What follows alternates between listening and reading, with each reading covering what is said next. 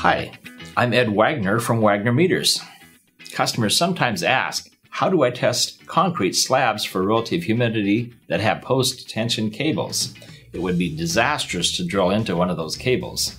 I recently heard about a good solution from a customer that I'd like to pass on to you.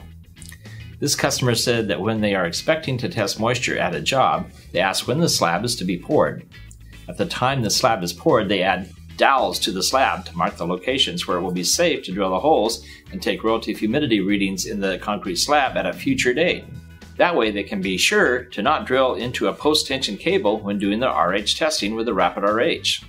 This is a very simple and practical solution. I think that it deserves me passing it along to you. This is Ed Wagner. Thanks for watching, and together, let's keep learning. Check out these other videos and click subscribe.